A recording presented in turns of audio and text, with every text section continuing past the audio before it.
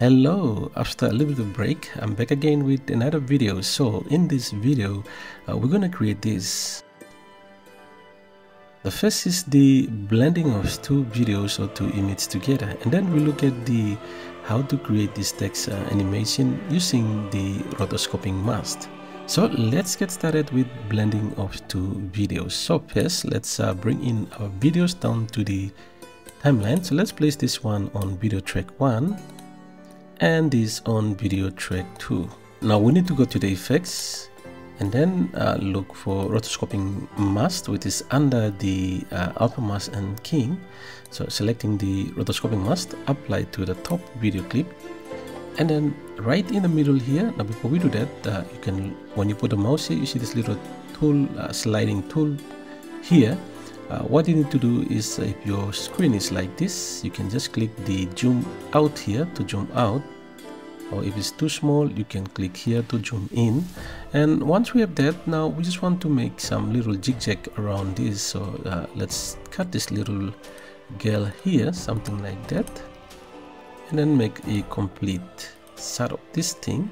So just draw a box around here and do a right click to complete this. So with that, come to the properties. In the invert here, I just want to invert this image to the other side. So come here, just invert that, and then in the better width, just bring this a little bit up like this, and then the better width like that. And now we have this beautiful blending of two images together. So that's the first example, a blending of two images. Now let's look at how we can create this kind of animation text here using the rotoscoping mask. Let's delete this one and go to the project bin, and we just want to see different videos here.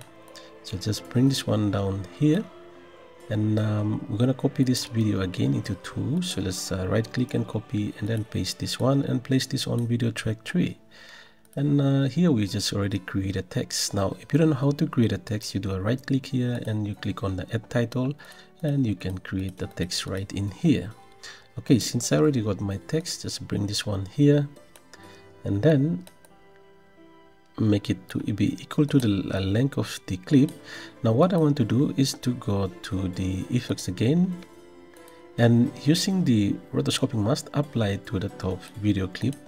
And then from here, we can just do a straight cut. Click from the top and then click from the bottom here. You can adjust it to make it more a little bit straight like that. And then click here, and then do a right click to close this up. And you can see the text popping out here. And we come to the invert here and we do the inverting the opposite. Now, that's not all we need to do. We need to apply the transform to the text.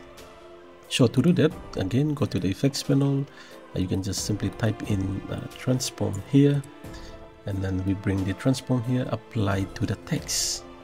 And once you apply to the text, from the properties of the text here, the X value, click and hide the text right inside there. And now what we need to do, just bring the playhead somewhere here, add a keyframe, then bring it a little bit up here, add another keyframe, and then click the X value to slide the text out like that. And that's like that. So here you have the text popping out from the screen right inside here. So that's the first example using the text here. The second example, now one thing to note of, you can always create a sequence out of this one. So once we create this text, we can do a shift button and create a rubber select, and then you can do a right click and you can create sequence from this selection. So once we create that, you can see 3 sequence and video track 3, and then let's click OK. Okay, so we just want to delete this, go to the project bin, and you can see our sequence with the sequence number 3 is right here. Just bring this one down and let's just play the clip, and you can see that it comes, the text just pop out from here. So again, with this, you can always double click to go back out again from the sequence. And if you want to do some little tweaking to the clip here, so to create this, let's just delete the first clip here and then delete the transform from this one here. And all you need to do is apply the mask to the text clip. So rotoscoping mask. So once we apply the rotoscoping mask to the text, what we need to do is just create a little rectangle around the clip here, the text clip, and then you can see we just cut out, and this is the part that we have.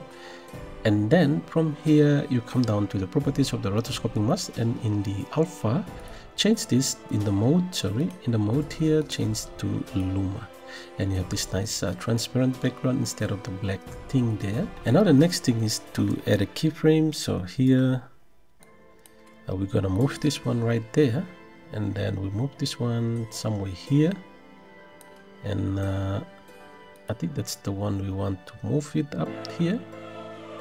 And then you grab onto the rotoscoping mask and just slide like that, something like that. And here is the final result. So the important thing to do this is to change this to Luma. Okay, so there you go, 3 little tips that you can use to create using the rotoscoping mask in Kdenlive. Thank you again for watching.